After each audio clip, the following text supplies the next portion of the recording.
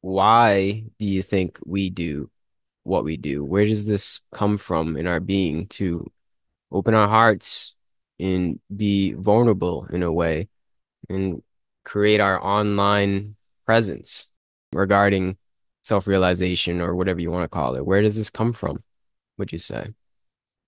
Mm.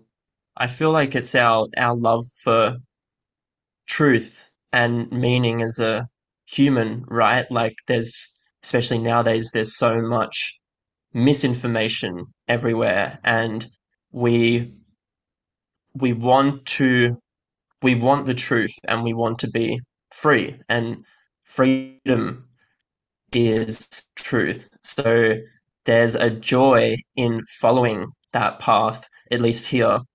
There's a deep joy in following that, and then being able to express that from the place of being, because it's fundamentally what we all are. So that's, yeah, there are so many reasons I could sit here for an hour and speak about why I do what I do. Um, but it's for truth and for freedom, because there's a lot of confusion and suffering in the world, and we've all experienced that. We all do experience that. And so there's something really fulfilling about helping play a part in that. And without that, like we were saying earlier, you know, we just end up becoming nihilistic in a way, or Yep. like, well, what's the point? There's no meaning. It's the materialist view, like, oh yeah, we're just in a material world, and nothing matters, and it's just lights out, and that's Hmm. when you know we can become very, um, yeah, like even, complacent or hedonistic, and it's just like, well, what's the point? But Hmm. when we get in touch with this source consciousness and what we really are, this infinite consciousness, and we have these realizations, we realize like there's so much more than just this 3D space-time matrix. And so I think we're here to express what that is and do our best in that, even though the words don't really point to what it is, right? Well, What do you feel? I say they point. They definitely point, but it never is what it is. We speak.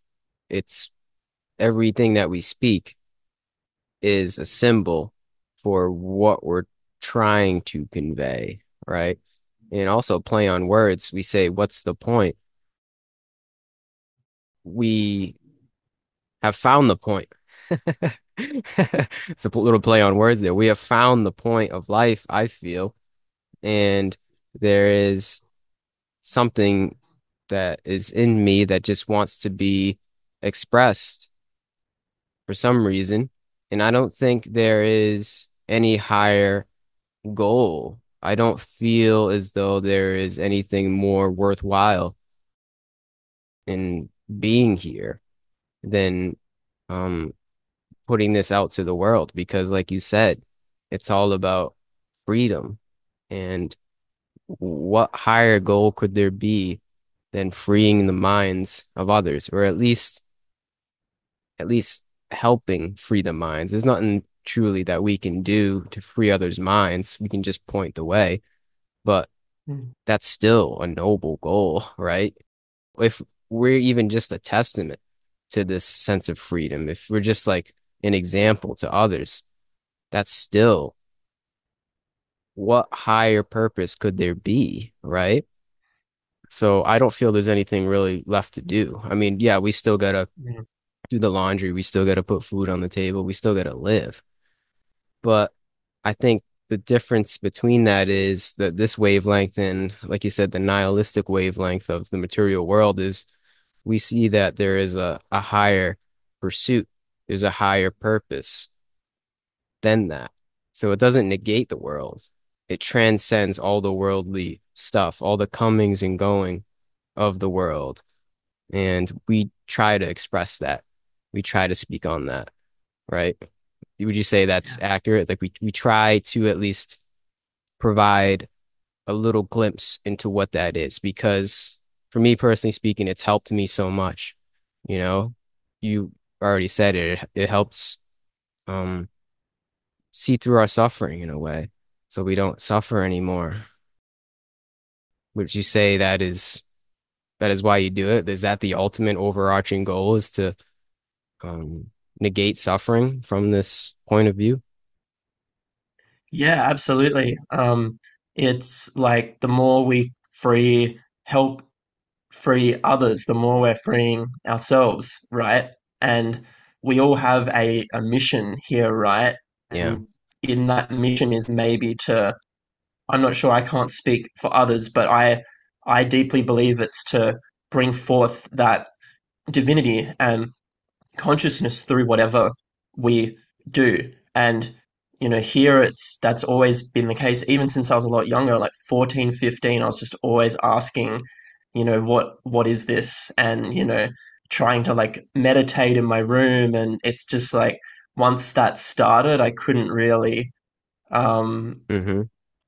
I couldn't really like leave that. And it took me years later to realize, even in my early 20s, like, oh, I've been, following this path. We all have like been following this path of truth for a long time, but we all do. Like, it doesn't matter if you're a spiritual person or what if you're religious or what religion you subscribe to. Like, we're all on a conscious path. We all are consciousness. So no matter what we're going through and what challenges we're facing, we all come from the same source. We're all on an inner transformation that goes forever, that's eternal. And Yeah. it appears like in form, it's like, yeah, we have our linear life that has a start and an end, but the process is eternal. So Yeah. yeah, it's Yeah. exciting. Yeah, man. I think we started off with why do we do it?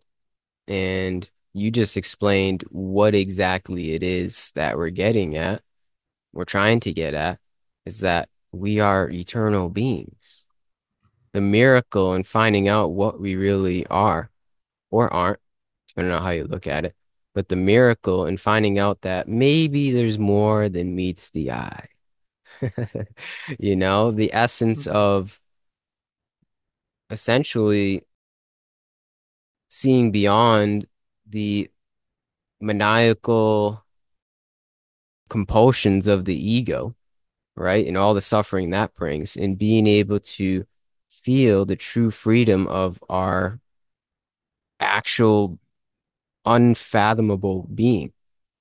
That is in you, it's in me, it's in the listener, it's all of us.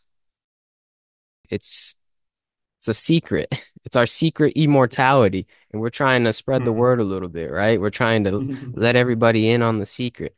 So it's really not a secret anymore. It's the open secret because Yeah. it's like it's always here.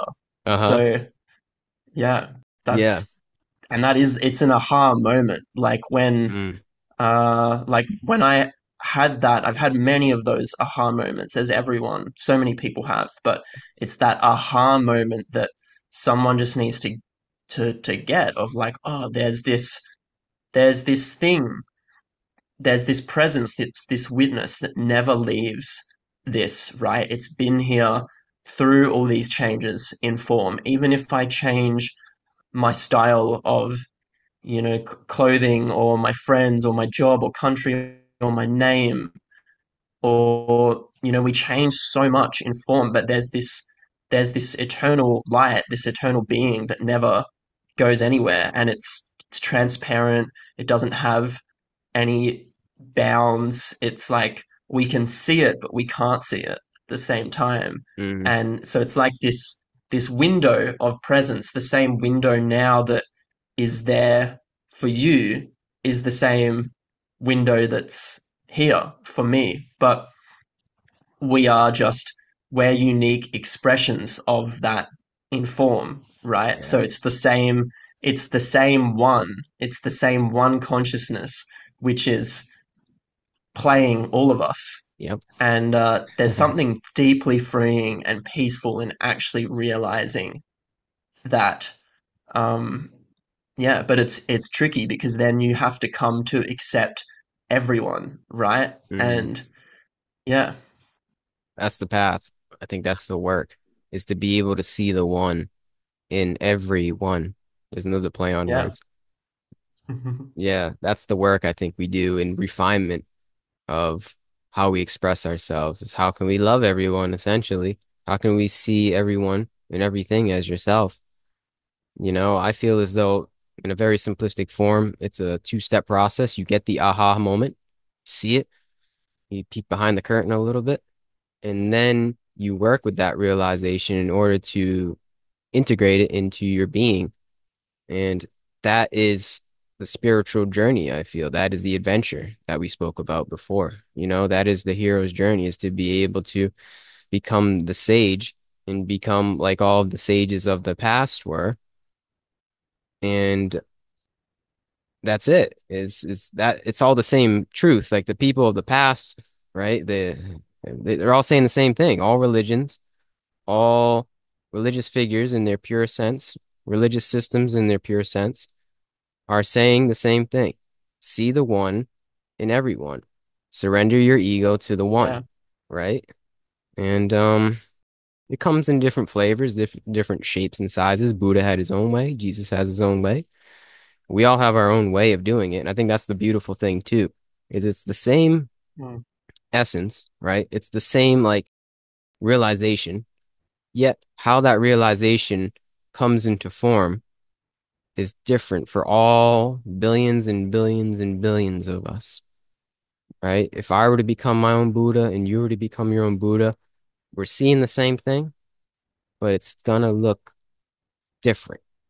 And I don't know, that's what's cool, I think, about this whole yeah, thing is there's similarities in what we're seeing, but yet also stark differences in how it comes about and how we embody this thing, mm, you know? yeah, totally. And you are, I am, and whoever's listening is are the Buddha, you know, Yeah. are Jesus on a deeper level, like of the same consciousness, not in form, not in their expression, but Mm. on the deeper level, we all are the same being. But how that appears in form and linearity obviously it appears differently, but the one consciousness that we're speaking about transcends this world of form. It's the great beyond, and it's Mm. always there. This is just this 3D plane. This dimension is just a tiny little slither and an expression of that infinite reality. um and it's been, especially here, I feel like from a young age, it's been a big journey of, even when I was younger, like I always would accept everyone and I'd always let everyone in. Yeah. And so I ended up, like, I've had really interesting and great friends, but people from all walks of life, Yep. and people who you would not, stereotype as spiritual at all, completely on the opposite side of the spectrum. And if anything, that has taught me so much through just being open to all walks of life. And like an example is, I've worked with people in the jail system. I've worked with people in prison, and people who are in prison for you know disturbing things that you know are not what as a human is acceptable. But that was the biggest spiritual challenge, was actually being able to see like see the being of Yeah. them, and like that they are like a being. There's a light of consciousness there. Yep. But that light of consciousness has expressed itself in a certain way. And if we're all the one consciousness, if we're all the one being, then why does it allow people to end up in these situations and these life situations. Yeah. And I think that's where you really get in touch with the suffering because that comes from like people end up in rock bottom positions because of unconsciousness, right? And Yeah. from being disconnected from our source and not being conscious, being disconnected from our divinity. So that's where we truly get free is when we see the suffering that's in everyone and that there's that being, the one being that's wanting to, wake up to itself through everyone. Yeah, So man. yeah. Yeah. It's a good point. I feel as though that comes along with being able to see the one and having this realization is seeing the suffering that comes along the way. Um, that's part of it. That's why we embody love. That's where the compassion comes from. I think Earth is sort of like a school. This realm is sort of like a school for us to learn compassion. And the only way for us to learn love and learn compassion is through suffering. It's like we have to learn hmm, how to be the light in the darkness, right? That's what it seems like to me, at least. It's like, what is this whole thing about? What is this embodiment, the work about? It's about loving everyone, even the people that don't know who they are. That's the tough part. Even the most unconscious individuals. Can you love them? That's the test. Yeah. It's a big test. Yeah. Yeah, because we've all had people who have done us wrong in the past, or we've all had through life's journey and lessons, we've all had conflicts, and I think that's all part of the learning and growing, right? Is if we don't, if we don't forgive, it's like it is a teaching of Jesus. Like if we Yeah. don't forgive others, then we're not. How can we be free? We're not forgiving. I can't remember Yeah. exactly. We don't know exactly the words that we use, but how can we actually be free if we can't forgive others? Yeah. Mm. Yeah. I think that's what we're learning to do. I think that's Mm. the purpose of this human incarnation, man. If there is some kind of overarching purpose for all of us, it's to learn how to love. It might take lifetimes, as they Yeah. say. But I think that's what we're moving toward is learning all of us how to love each other and live cohesively with each other. Yeah. And got a little bit of work to do. That's for sure. Yeah. But We we're we all getting do. there. Yeah, we all do. Yeah. Exactly. We're getting there. Yeah. But thankfully, we have examples like Jesus that have come before us in the past that have made it, per se, to become instruments of this love of the divine, Mm. to show us that this is real. Is this some kind of hippie fairy tale? Is this really the way? Because it seems like so contrary to the popular paradigm. Everything in our world is under the illusion of competition, me against you. This is my stuff. You stay away. You know, totally not aligned with love. So one may think that embody, and I understand, one may think that trying to become a loving being is only going to be destructive to your being, right? It's like, why would I want to do that? It doesn't seem like it's conducive to survival, right? Mm. But it's, I could see that, but it's actually not love in the way that I think the Disney movies portray. It's not trying to change anything or anyone. There's no resistance. Well, I'll speak on anyone. Don't try to change somebody. Truly loving somebody, I feel like, is being truly present. It depends on the circumstance and the situation.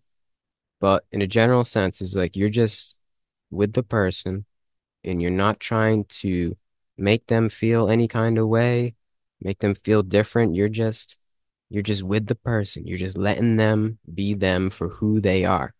Even though it Mm. might not seem like the best version of themselves or whatever your mind wants to invent about the person, I think it's as simple as just let them be who they want to be.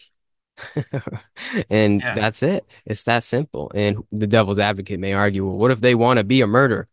You let them be a Yeah. murderer? Well, that's what we all that's what is difficult is that's what you come to and think like there's people like that Mhm. out there and worse. There's, Yeah. you know, serial killers and pedophiles and rapists Yep. and, you know, we don't want to go there, but there's people like that out there and are they the one as well, Yeah. you know? They So actually are.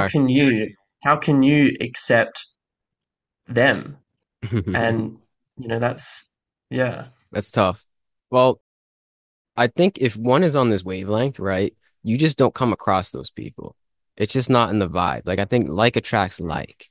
And we may say, oh, Yeah. they're out there in the world, but I've never come across a murderer. I don't Yeah. think so, at least. Knock Uh, on wood. yeah, knock on wood, right? I think it's just like if you're in that energy, you're not going to attract that kind of energy, right? Like you're not going to attract that darkness. And if you do, maybe it's for your betterment somehow, some way. Point is though, is um they are part of the one. But I don't think if you're like, I don't know, if you're pure enough, man, I think there's just something that won't attract that amount of distortion into your life. It's hard to explain.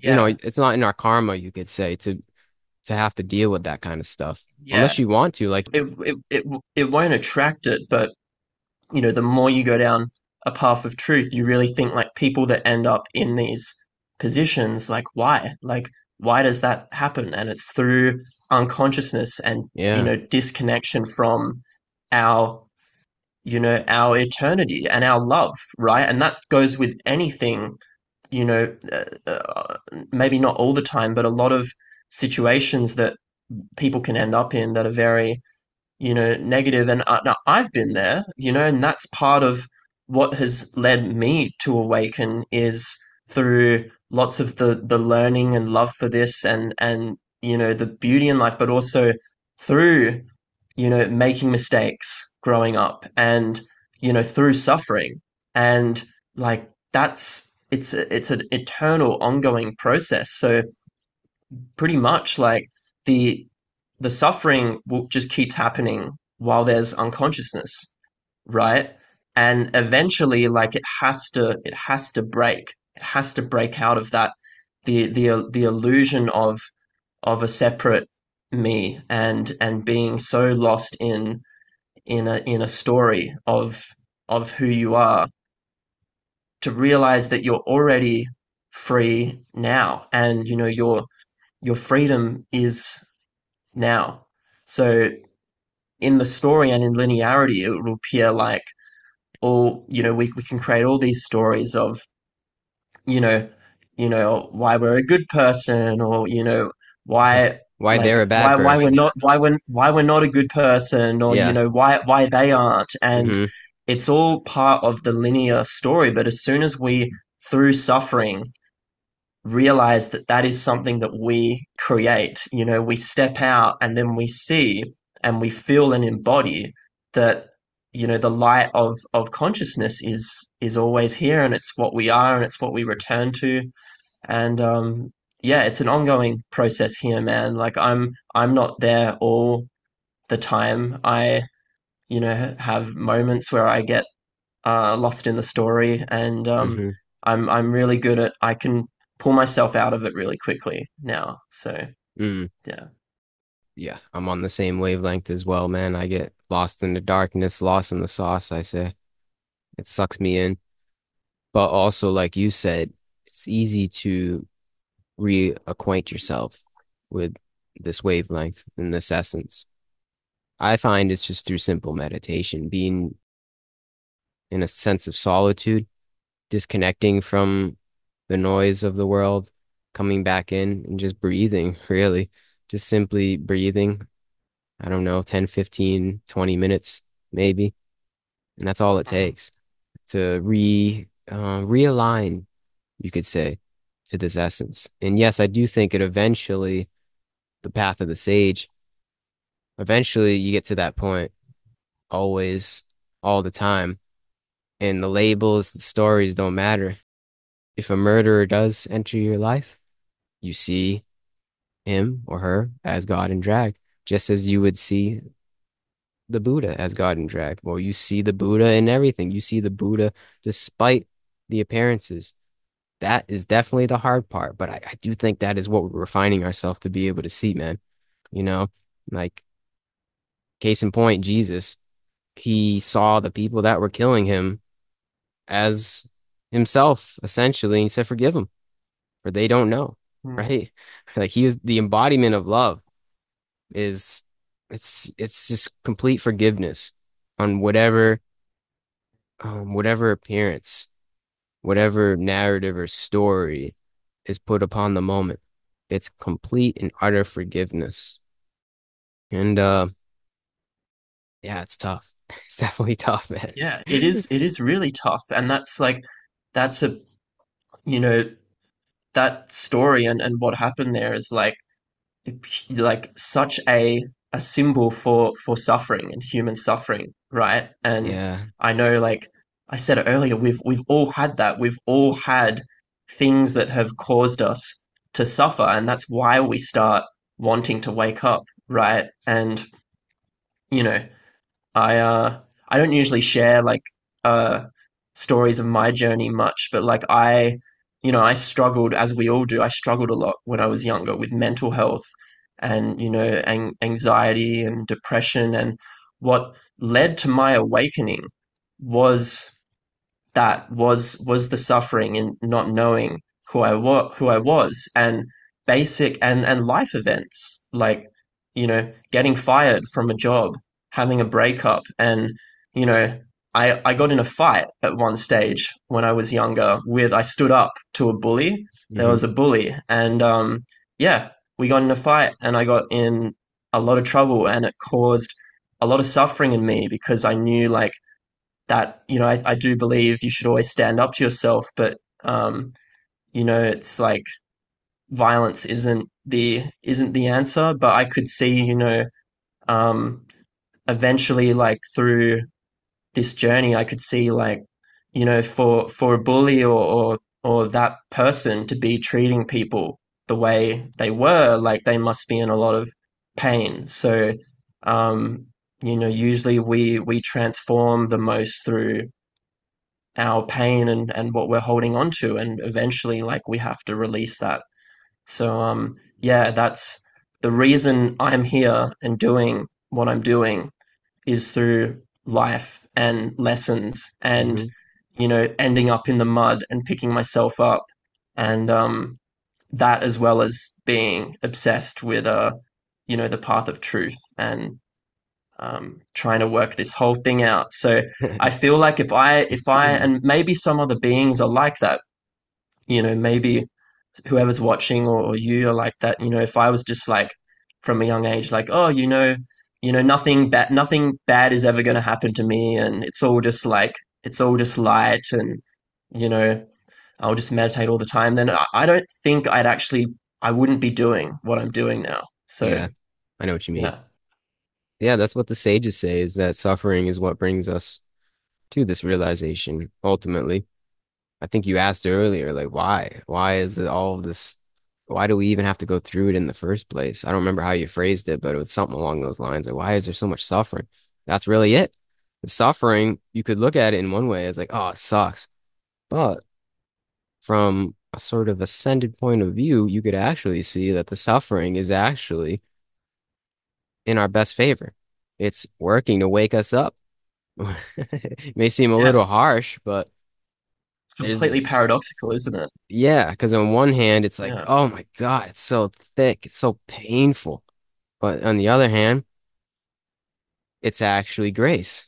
It's actually helping us become more aligned with who we actually are so that we don't suffer anymore, essentially. So, in yeah, one way, it is good, but I think we will get to a point collectively as a whole, as a consciousness, a collective consciousness, where we don't suffer anymore, right? That may seem idealistic, like crazy idealistic. Mm. But I feel that pull. I think that's the pull because Yeah. And what else is going on here, man? yeah. And and how do you feel when people say like, um, oh, consciousness to grow, like it needs to suffer, right? Um, what does that mean there? Because I know a lot of people might feel like when they're suffering, people question like or ask, why is God making me, or why is the universe making me suffer? Like, why are you doing this to me?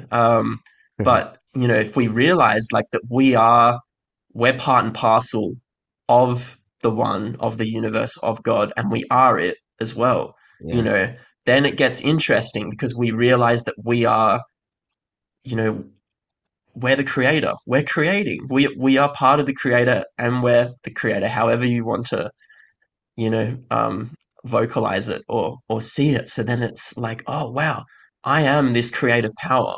Like we all have this creative intelligence and power within us, and so I think that's how we can then alchemize yeah, suffering, yeah. right? Mm-hmm. Um, we can really like start to do magic because we see that oh, this doesn't just through waking up to what we are, we see that we can create so much. So then it's like, do I have to suffer as much?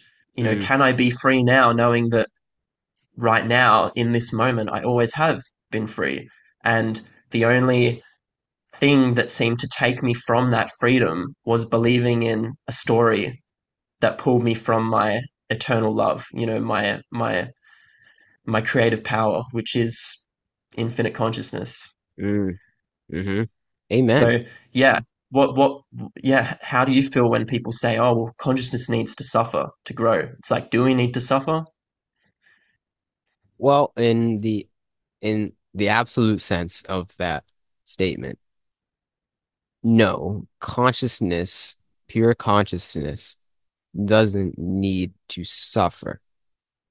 But the problem, if you want to call it a problem, I think it's just part of the show, part of the play, part of the journey, is that we don't realize that we are this full consciousness that actually doesn't suffer.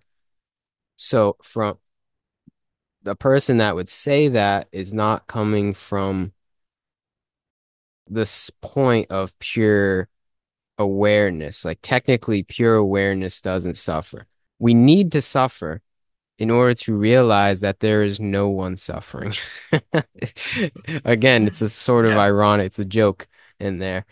Um, so it's yes and no. It depends what level, I guess, you're looking at it from, right? Pure consciousness in its essence, no. But what we think we are as consciousness, yes, it does need to. You know what I mean? Yeah. For the one infinite consciousness to even realize the epicness and the magnitude of what it is, it Exactly. has to it has to separate itself and suffer through that, right? Because otherwise, if it was just it, which really we can't really express that. We can try, but if we were just it and there was no sense of separation, then we couldn't actually know the fullness of what we are or the infiniteness of what we already are, right? And Mm-hmm. so through in separating, then we forget as the one, we forget who and what we are, and we have to suffer through that process to come back to what we always were. Yeah. Yeah. That's it. That's pretty powerful. Yeah, man. Yeah. Wow. You should take that as a clip. Yeah, I might have Clip. to. Yeah, I'll clip that one. Wow. Yeah. Yeah, and then I feel as though once you realize it, touching upon your point of transmutation, once one does realize it, the suffering doesn't end, right? But we begin to play the game a little bit differently. Like the rules change, you could say, to how we deal with the suffering. It's a little bit lighter, you could say. right? It's a little bit, it's not as heavy, it's not as brooding upon what we think we are. It just doesn't hold as much weight as it used to. So then from there we can start to play the game differently with a little more freedom where the suffering isn't holding us back from creating truly, ultimately out of suffering, but creating more so like creating a journey, creating an adventure here amidst the suffering. That's the thing is like learning how to actually maybe enjoy it. May sound masochistic, but not enjoy it in a way that's like painful, but it's like start to dance with all that comes about in one's life, right? It's like you start to, hmm, it's like ultimate neutrality amidst the highs and the lows. And then in that midst of ultimate neutrality, the creative force that comes about is magical, man. I don't know what else to say. It's like you start to realize the true majesty of just being alive despite what is going on, in the highs and the lows, in the pleasures and the pains, in the suffering and in the peace, right? The true majesty of one's life here as a suffering being, right? As a separate entity that is also part of the one. It's like everything changes in how we see it, but nothing changes in how it actually is. Does that make sense? Yeah, Like I completely understand that. Yeah. And that's like there's a peace in those highs and lows, right? There's a peace that never leaves. And that's where we truly get free and we truly embrace all the highs and lows because we know behind that or amongst that, where all the highs and lows appear in an eternal peace, right? yeah. So once you said like, what word did you said neutrality, something neutrality? Yeah. Like an Yeah. ultimate But neutrality to ultimate the moment. neutrality, yeah. So when we can find that neutrality, it's not like we're becoming a robot. We're actually getting in touch with our, pure life force and essence, which is just so energetic, Yeah. man. Like once we actually get in touch with that, it's such a powerful feeling. It overrides all the highs and lows, and it's just energy, right? So that energy Creative then, energy. creative energy, that then really is like the bedrock of our experience Yeah. here. So then it's not as bad and as heavy, the lows, and we don't get so lost in the highs that we have a big crash from them. We can actually like experience, this game in its fullest and in a more pure way and a more connected way to reality because we are in that reality. We're closer to it. We've taken off the tinted glasses, Yeah. or at least a few pairs of them, depending on how many we have stacked on each other. Yeah. And you said it. It's a game. It becomes very game-like. And Yeah. it's very interesting, right? Because human beings seem to be, and maybe I'm wrong, but human beings, from what I know now, the only species, form of consciousness that plays games, right? It's very interesting. We have this phenomena of where we do things just to have fun, right? You Mm. could say some games are for money or trophies, whatever it is, but a lot of us just play games because we enjoy the process, right? We like just to get lost in the game. So that's exactly the feeling that I get from what we're talking about now. It becomes like a video game in the essence of I'm I'm enjoying it. I'm enjoying the process, right? Mm. I'm losing myself, right? I lose myself. That's what we do in video games, right? What makes a really good video game? When you get really immersed and you forget you're at the keyboard or you have the controller. You're in Skyrim, right? Yeah. You're on that adventure. That's how life starts to feel, man. mm, You lose yourself in the highs and the lows. You lose your sense of control, which I think we spoke about a little bit before. You lose your sense of trying to control it. And then it becomes beautiful. It's weird because it seems paradoxical, right? You lose your sense of trying to control it. But yet what comes into fruition is a sense of creativity. So that may seem like a contradiction, but it's like creating not against the grain. It's like creating alongside the creation. When before we're trying to go against the stream, I feel like when you're creating from the ego, you're just creating entropy. When if you are conscious, you're creating with God. You're creating with mm. the Tao, the logos, you could say. And you do give up control, but yet there's so much freedom in that essence of aligning with the logos, right? So again, it's hard to explain. It's sort of contradictory because there's a sort of essence of surrender, yet I feel so free being an instrument to this creation, right? We are creators of the creation. We're creating alongside the creation. It's very freeing to be aligned with that. You know what I mean, though? It's like we surrender, but at the same time, it's also freeing.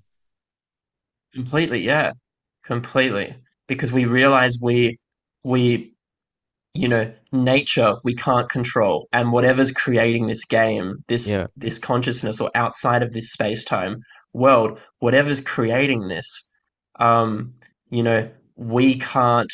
As soon as we let go of control and realize that this game is just being run how it wants, but we also the best thing we can do is be aware, right? And that's our free will in a sense. It's like I don't believe like we have absolute free will, but the free will is just by being conscious and realizing you're in a relationship with whatever that is, whatever that force is that's creating this game. And for this to appear, like it has to if we saw what it actually was, right?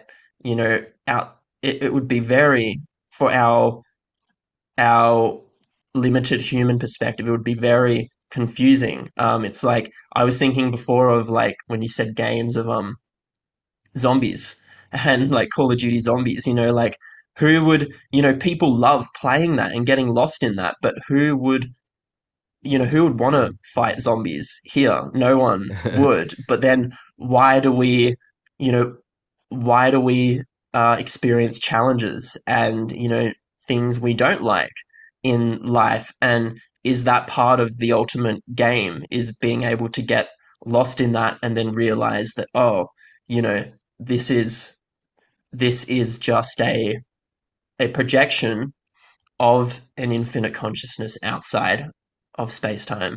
Mm, And yeah, I think once we can get in touch, and that's what we do through meditation and psychedelics really help people with that, is like getting in touch with that, consciousness outside of space time. We see from all of that from meditating, if you or anyone watching has had psychedelic experiences, you do see that there is so much more to this. There's yep. so much more affecting this in terms of, you know, other beings and other technologies and other, endless, probably endless dimensions outside of this one, um, just in space and time. And Hmm. Yeah. yeah, it's endless. It's endless, man. The only constant is change. And Yeah. we, in our humanly form, have the audacity to think that we can change this enormous, grand change, right? We try Mm, to pave our own way. That's the archetype of Lucifer. He tried to create his own world, his own God, right? That's mm, what we try to yeah. do. We all try to become our own God. We go Mm. against the grain, the Tao, you could say, the force. And what leads to freedom is ultimate surrender. Is figuring out that we don't have that much control here. We can Yeah, try. We have free will to be able to try, right? I think yeah, that's a great um a blessing is that we have free will. We have eternity to be able to enact our free will for as long as we want. But if we do, part of it, the catch is that we're going to suffer for as long as we try to pay our own way, and we're going to suffer. That's the path. yeah. Yeah, yeah, man. Can I ask you about psychedelics though? I don't know if we ever talked about it. And No, we didn't last time. yeah, I'm Yeah, surprised. So yeah. what have they done for you, and what do you see as their purpose altogether for us? You touched upon it already a little bit, but why are psychedelics so important to being able to feel this in one's life, or just Mm, why are they so important for you? yeah. Well, I don't feel like they're everyone's calling, obviously, but for me at least, even from a young age, being interested in truth and consciousness, I felt a strong pull towards you know towards experiencing these things and like what can these teach us, when we do, and there's so much backed by science now.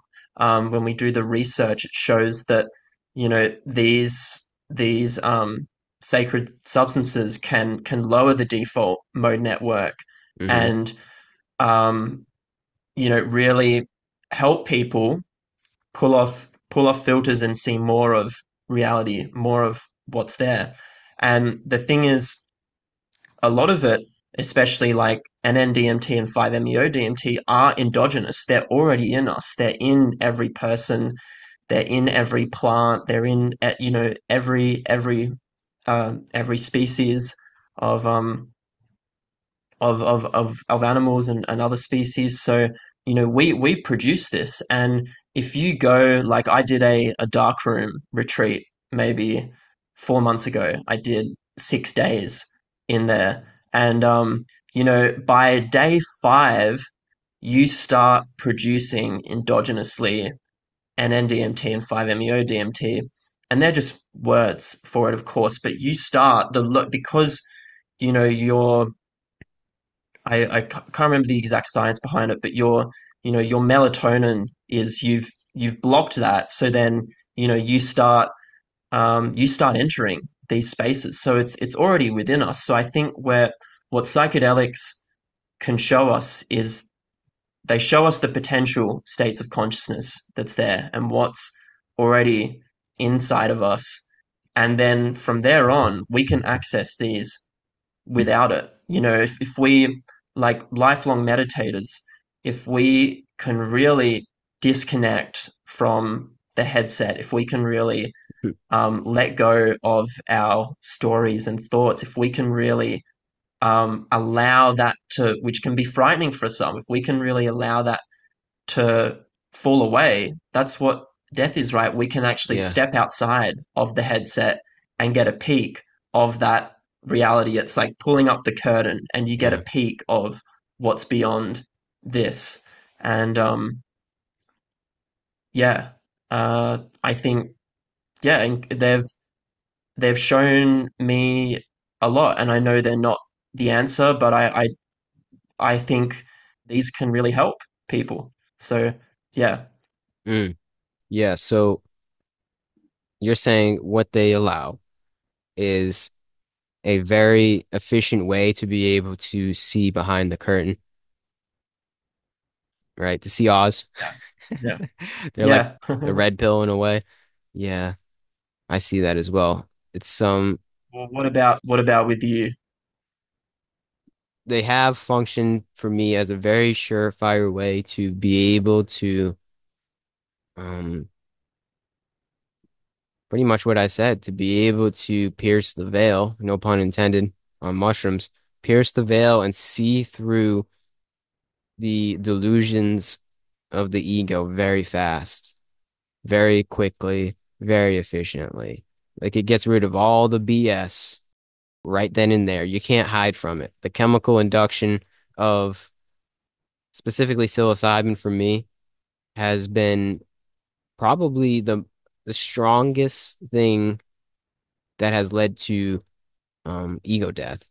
And I think that's really the name of the game. If one wants to get on this wavelength, you have to relinquish the ego. You have to extinguish the ego in one way or the other. You don't have to use psychedelics, but psychedelics, they help one get the glimpse. And sometimes all you need is that one glimpse to partake on the path, to start along the path. Because once you get the glimpse, once you take the red pill, you don't go back into the matrix. So I think in a Exactly. way, yeah, right. So psychedelics are like not for everyone, for sure, but for special individuals, they are what is needed to be able to get the glimpse. And then from there, I don't think you need them anymore. Personally, I haven't done them in years, but I revere the times that I had the sessions, high dose sessions, that allowed me to see through my my mind, essentially see through the BS and feel what's real in the moment and go with that. And I haven't done them in a few years. I don't feel the need because it's like once you know, you know.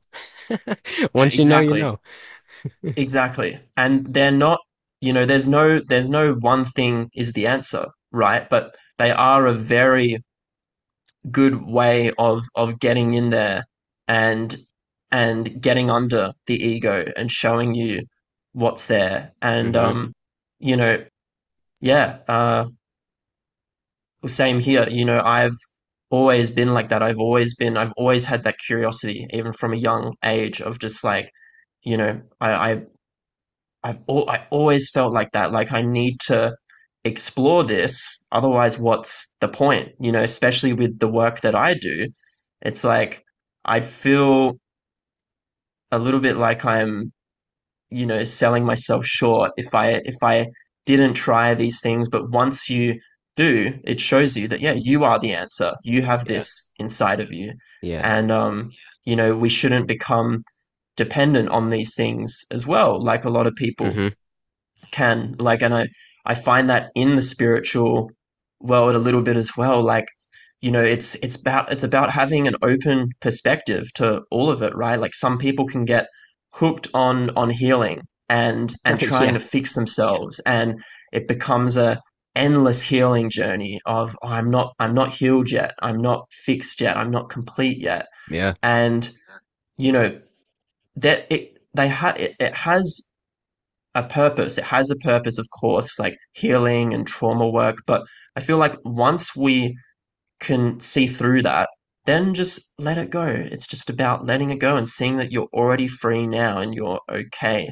But what the mind and ego can do is it can go in circles of I need, and that can happen in the psychedelic community as well. Is some people like they keep doing psychedelics to Hmm. try and um, find something. But eventually, you'll just get to the point where it's shown you so much that it's like, okay, like yeah, I need Yeah.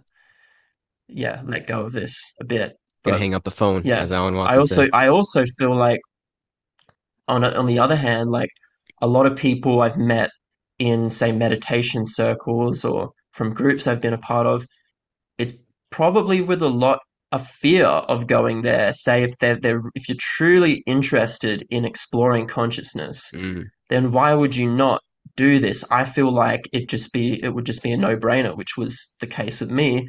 But it could be a lot of underlying fear, even for spiritual seekers, of revealing what's there and um, going going in and just giving it a go. And so unless you actually have done these things and really gone in there, then how can you have any sort of say over if it's good or bad or Exactly. what it should be. One of the most which helped me on the path so much. One of the most powerful things I did is I did ayahuasca 2 years ago, and that was, I mean, incredible. It was incredible because it showed me before that for years since I was younger. Of course, I'd done all this work, right? And I'd been on this path for so long. And so I'd prepared for this for so long, and I just knew I was ready. But in doing that, in being able to go there and see what's there, I was then able to it. I could then see that I could then find a connection within myself after Yeah. and others and the planet and a really grounded connection that was like, wow, you know, I'm super grateful Mm, that I got to experience that. Um, but if every part of someone's being is saying like no to not do or try these things, then yeah, you should listen to that. mm. It's Yeah. hard to say what to listen to and what not to listen to. It's hard to generalize. I feel as though if you're really a serious seeker of truth and you haven't experienced psychedelic experience, I say in mushrooms, high dose mushroom sessions, as in up to 4 to 5 grams, which is pretty serious. If you haven't experienced that, you're kind of missing out. You don't need to.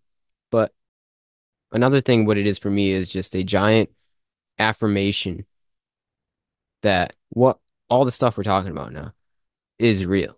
Because the mind will convince you that it's not real. This is just BS. These guys are just hippie talk, saying platitudes and cliches over and over again. Is love really the truth? Well, when you're on 5 grams of mushrooms, all doubt goes out the window. It's like, Because the conceptual mind can't hold on to all hmm its beliefs and judgments right yeah, in those spaces. So hmm you either you don't have a choice but to surrender, and that you will, like, the ego will die, like you will feel, and it can feel like that with some of these. That's why they're so powerful. yeah, And you should really feel into if it's the right thing for you. If someone's thinking about it, that you will feel like you're dying, but when you surrender to that, it's beautiful, because that's when yeah, you transcend this form, and the ego, you do die, the ego dies, and you go to the beyond. You get outside of the headset and you see what's there. And yeah, there's lots of, it's not just woo woo talk. It's like this is all spoken about in science and quantum physics now. There's a lot of people and a lot of professionals and smart people out there that have spoken about this and try it themselves and say mm. they're even proving this in physics now, that we can get outside of the headset, and there's other structures that we can't perceive there. And when you do these, if you do try these things, yeah, people can meet other beings and stuff like that. And yeah, there's a lot out there that we believe. We're so naive a So lot of the naive. time, and we all are, but we think we know it all. And especially wow, like the materialist view of, oh, this is just a, I don't know if we said this earlier on or if this was before we started, but this is just the material world, and the material world gives rise to consciousness, and Oh yeah, so nothing matters. And it's it's all just, I find random. it a bit silly. It's It just is. it's just silly. It's a old way of seeing things. And Yeah. to really grow as a culture, we need to get in touch with this and be able to be brave and take the steps towards our infinity. Yeah. Amen. Amen. Yeah, it is an archaic way of seeing things, the material point of view. And the thing is, I can speak on that because I used to think like that. I used to be atheist, pragmatic, rationalist, all about science and math, and all of this hippie talk is just nonsense. Then I got into psychedelics. And I was like, wait a second. Hold Yeah. on.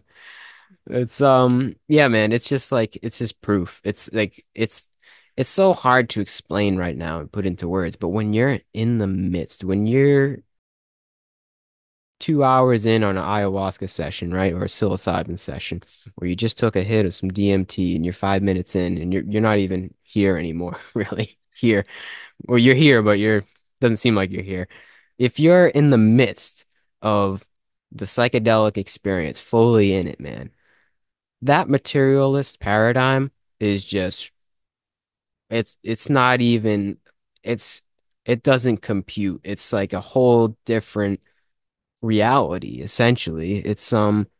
It's hard to explain. Like I said, it's very hard to explain, but when you're in it, you Yeah. feel it. You feel the It's truth. like trying to explain now a color that doesn't exist, Good way to right? put it. And Yeah. or like a flavor that doesn't exist. Um, Mm. Yeah, I like that. yeah, Yeah. yeah, You see beyond the senses, right? You see yeah. that there is way, way more than meets the eye, than meets the nose, meets the ear, meets the skin. There's way Hmm. more going on than just the body. And yeah, it can be like you said before, a another attachment, right? It can be another trap where you're trying to escape using the psychedelic experience for sure, or any spiritual practice for sure. Mm. We try to escape through our spiritual pursuits. I can see that for sure. Through anything really, like Yeah, we anything. try to escape, we try to escape the power and openness of this moment through so many things, right? So Hmm. many, and it's a tricky one to really look into sometimes because of course like we know we try and escape this moment and the rawness of this by lots of things like technology or food or sex or drugs and there's countless things that we want to try to do to escape. But on the other hand, like, you know, some of these things are here for us to enjoy, right? And the mind and ego can also create a lot of stories around, um, why we can't do any of that. Yep. And especially on the spiritual path, it's like people, and I've been there before, people can get so caught in like in a very harsh way of viewing reality and themselves of you're not allowed to enjoy like you have to be Yep. like a monk or something. And so it's something I've not struggled with but I've really thought about and questioned is like, you know where's the truth in this of like saying like, oh, you can't enjoy or crave anything. You have to just be like a still person or monk in the world, and then also being able to like enjoy these human pleasures and side of life, Hmm. which we all like doing. Hmm. So yeah, It's the middle way. I like to the say, middle way. yeah, don't be too Yeah, attached to being unattached. You gotta yeah, be somewhere between a monk and a hedonist, right? Somewhere in the middle. Find a balance between that. I think yeah, that is what the path leads to is balance. And the thing is, too, is once one is seated firmly in this understanding of pure consciousness, you could say, of God, the thing is, I feel, is we enjoy the escapes, you could say. We enjoy the pleasures even more so. I feel the things that, the pizza tastes a little bit better. The coffee, it tastes so great. The movie's great. You see just the beauty in all of the stuff because it's fleeting, essentially. It's not like we run away from it because it's temporary and false. It's an illusion, quote unquote, whatever you want to describe it as. It's actually quite the contrary. It becomes that much more beautiful because it's all temporary and an illusion. It's a beautiful illusion, right? yeah. Yeah, and it's a gift, right? Because it's Yeah. like they're they're here, it's part of the game, and Mm-hmm. they're here for us to enjoy. And I feel like that's the middle way is seeing the consciousness in that. It's not like we always have to be like drinking coffee or eating food and thinking like, oh, this is consciousness. But if we can just like feel that, even when we eat food or when we have a coffee, or even that's where, say, human sexuality, that's where we can get really disconnected, is not seeing the what that actually is and the connection we can find in that and the consciousness that is in that.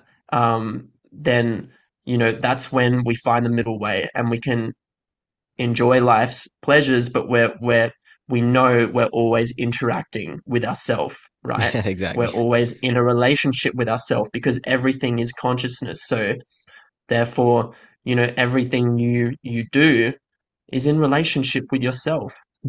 That's it, man. So yeah. Yeah. I think you said it right. And this might be a good note to wrap it up at. I don't know, we'll see, but it all becomes very enjoyable, right? Summon this whole idea, this wavelength, this essence up. Why do we do it? I think that was actually the first that was the first question. Mhm. Why? Well, ultimately, why? It's because it helps me enjoy life a lot more than before I saw things this way. And hopefully along the way, I help others see this way. But really, when it comes down to it, is I save myself to see this way and then enjoy, truly enjoy life, enjoy the moment and how I feel as though it was created to be enjoyed. And that's what it's all about, man. It's actually being Yeah. happy here. If you want to say happy, Being you don't have, happy. right? It's just finding Yeah. joy, Sat Chit Ananda, joy, Yeah. consciousness, bliss. And that's what our essence and this moment is, right? Is joy. Is when we can get in touch with that, right? It doesn't matter what it doesn't matter what you do because then you're coming from a place of open-heartedness and the heart, right? And heart consciousness, heart intelligence. So then whatever you do, whether it's like, you know, you enjoy, what's a good example? I don't know, like fishing or going out and looking at planes or something, or watching movies or whatever it is, you know, even like combat sports, even though a lot might disagree with that, it's like if you can find the divinity in that, the consciousness in that, in knowing that it's all a relationship with yourself, Yeah. then that's where the freedom is, and then we lose the stories around why we are doing things. We drop the stories and we start experiencing reality for what it is. Yeah. And that joy is you, right? So that joy is you right now. And that's that piece that we were saying before that's always here. It's always coming back to that witness, to that awareness, no matter what you're doing, is, you know, am I conscious now? Like, am I aware now? And once we get into more of a relationship with that, then that's the bedrock of all of this experience. So yeah. Amen. Yeah, man. Yeah, I don't have anything else to say. You want to just keep it Yeah, at yeah, that? yeah.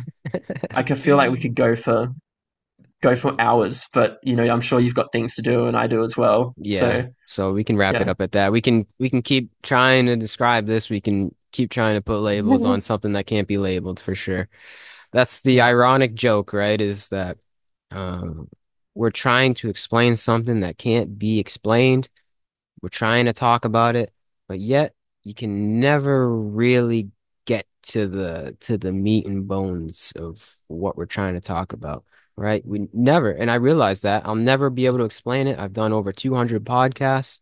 I've said I've said it pretty much every way that I could say it, and I realize that, and I can't stop talking about it. It just keeps going. Like there's so Yeah, much joy. I Coming know. back to it. There's just joy in being able. Because you feel that in yourself, you're in touch with this. But Yeah. and then you know and you love the power of that. But in order to when you feel that, you want to express it, right? I don't feel Mm, like there's any other way, or at least here, it's the same. It's the love of expressing that. And yeah, they are just pointers, but what it's pointing to is you. hmm Is what it's all pointing to is you. Is hmm it's Yeah. Always. It's all you, even though in form we appear as our unique, weird, messy human selves. Like, you always come back to it's you're okay at the end of the day. You're okay in all Yep. of your humanness and all of your confusion and hmm everything that's on top of that, and everything that happens is, you're always being supported by Mm. an infinite love and something we can't really understand. Well said. No. Yeah. Thank you for coming on here, man. This was Drops the mic. I dropped the mic on that one. This was an awesome talk. You're a great guy. Keep doing your thing, man. So are you, man. Yeah, Appreciate that. You're a thanks. real one. Yeah, thanks for coming on here, I sharing your am I am time. another you, so Yeah, you know, just reflections. you're a beautiful expression of the one. Thank you, I man. appreciate you. Right back at you. Well, that's it. Peace and love to you, man. Peace You and too, love. man. Thanks. Thanks for doing this. All Of right. course. See ya. Peace.